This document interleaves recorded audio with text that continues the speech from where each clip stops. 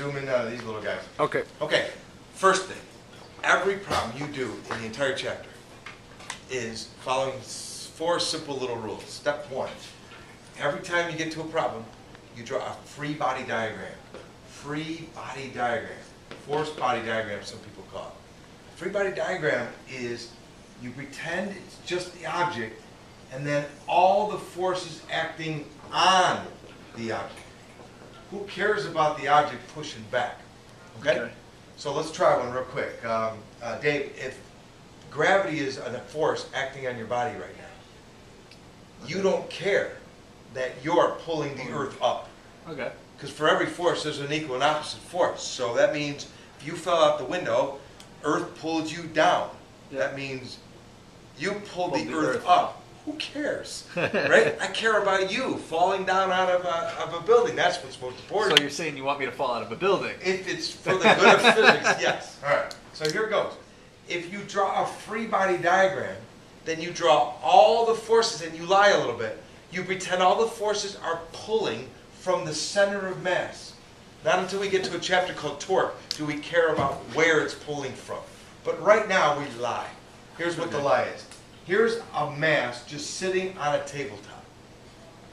Name all the forces acting on the object, on the mass.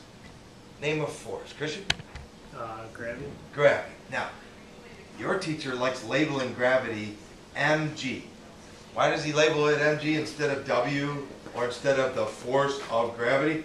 Because then I remember how to find that force. The mass of the object times 9.8 on planet Earth. To go to the moon, it's the mass of the object times 1.67. All right. The punchline is this. Look what I did. I drew an arrow and then I labeled it. Name another force acting on this mass while it's just sitting on a tabletop. It's the natural force, right? Well, you're close. It begins with the letter N. Yeah, it's no, I've got a Normal force. normal force. There So you the go. normal force is a force of the now. Kirsten, the force is really from the surface pushing on the object. But I'm going to lie a little bit and make it so that that force looks like it's coming right out of the center of mass of the object. And I'm going to label that Fn, the normal force. Okay?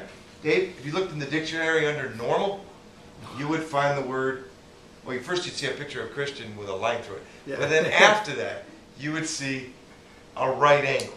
Normal means perpendicular to. So here's how you remember it.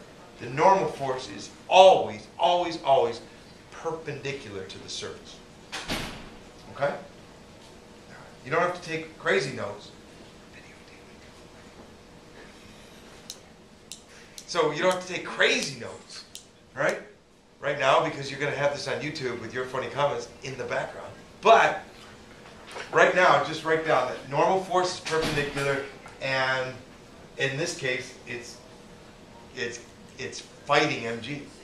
Who's winning if this block is just sitting there? It's just sitting there. Anything at rest wants to remain at rest unless there's a net force acting on it. What if it's not moving? What if it's just staying there? Nothing wins. Nothing wins. So what can you tell me about the normal force and mg? They're equal. They must be equal and opposite. Because you learned in vector chapter that when two vectors are equal and opposite, if one's 5 and the other one's -5, what's the net vector? 0. Okay. So, do you see what I understand about a free body diagram? Okay. Step 2. Every time you have a free body diagram, after you've done labeling them, label them, draw them, step number 2 is pick a positive direction.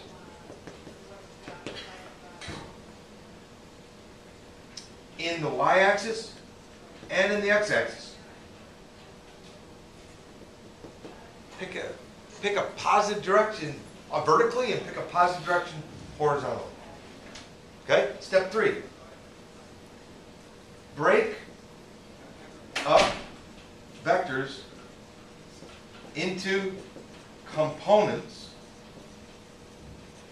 if needed.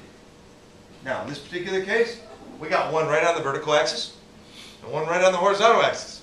So step 3 doesn't even apply to this simple question. And step 4 is the most important that everybody for some reason doesn't know what to do. Here's step 4. You see this on the video? Look on there and see it. All right. Step 4 is apply F equals ma. When I say F, I really mean the sum of all the vector forces in the x direction causes the mass to accelerate in the x direction, and sum all the forces up in the y direction, it causes the mass to accelerate in the y direction. Okay? Now, Christian, if you follow these 4, I can't stump you. There's not a question that I put on the test. There's not a question that you can assign for homework that doesn't, if you follow this recipe, doesn't get you the answer. Okay? Let's do it for this easy one. The sum of all the forces. Okay? The sum of all the forces.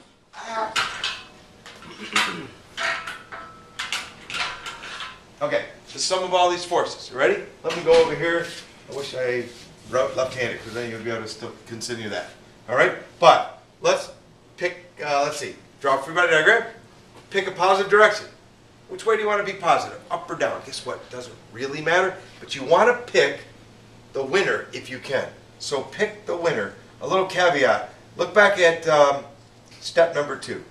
Try to pick the winner. What do I mean by the winner? Whichever force is greater. The one that's actually going to beat the other guys and create an acceleration. All right? So if you can pick a winner, that'd be great. Now watch this. What if I do this free body diagram and I say, which way do you want it? Up. Up is positive. So here goes. Break up into components. Don't have to. So watch this. Step number 4, sum of all the forces in the y-axis causes the mass to accelerate in the y-axis. Okay?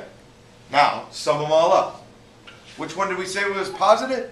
The normal force. So positive normal minus mg equals ma in the vertical. But guys, what's that thing doing? Is it flying up in the air? Or is it falling down? Or is it just sitting there? What's the acceleration? 0. So in this case, this is 0. So what did we just prove by just obeying my recipe? The normal force minus mg equals 0. That means the normal force is numerically equal to the weight of the object. Now that was in the shallow end, blowing bubbles. Okay? Ready to kick your feet a little bit now? Sure. Okay. So let's try this all over again. But this time, let me give you another question, and I want you to draw the free body diagram for it. Ready? A mass is on a horizontal surface moving at a constant speed. Did you hear that? Moving at a constant speed of 10 meters per second. A mass is moving on a horizontal surface at a constant speed of 10 meters per second. All right? When Christian pulls on it with a force of 15 newtons. So this is the force of Christian. Okay? How much friction is there? How much frictional force is there? You probably could do this in your head. Okay? Let's play out the tape here. Ready? Draw a force body diagram. Free body diagram. What 2 more arrows do we put here? We put the force of Christian and another arrow. Dave? The force of the friction. Which way is friction always pointing? It opposes the motion and it's parallel to the surface. Yes. Normal was always perpendicular to the surface. It's the surface pushing on the object. Yep. Don't ever draw a normal force when something's hanging by a string.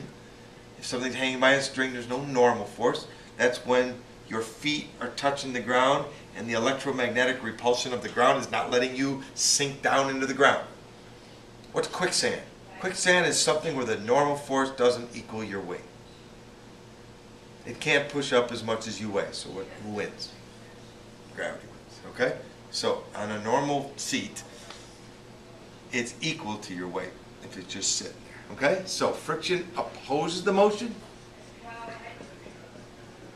and it's backwards. Did you draw a free body diagram like that? Man, I hope you did. Okay? So look what happens here. I got this one, normal, mg, and friction. All right, so what am I supposed to do? Sum all the forces up in the y-axis, causes the mass to accelerate in the y-axis, but in this particular case, nobody's winning. So there's no acceleration in the y-axis. Therefore, when I sum up all the forces, I get the normal force minus mg equals 0, which means the normal force equals mg. This would have happened even if I picked down as positive. In other words, I just repeated what I did. Now I want you to do it with the other one. The sum of all the forces in the x direction causes the mass to accelerate in the x direction. So let's go through the steps. Free body diagram, what's step 2? Pick a positive direction. Which way do you want to be positive? Force of cushion. Doesn't matter. You're not going to get this wrong. Let's say to the right is positive. That means any arrow going the other way, we have to put a negative number on there. So let's sum them all up. What do I do? 15 newtons minus friction, see, the opposite way is negative, equals ma in the x direction. But what is the acceleration in the x direction because I'm in the shallow end blowing bubbles and kicking my feet? 0, because it's constant speed. So that means this is 0. So what does that tell you about friction and Christian pushing? Nobody's winning. Friction equals 15 backwards. Okay?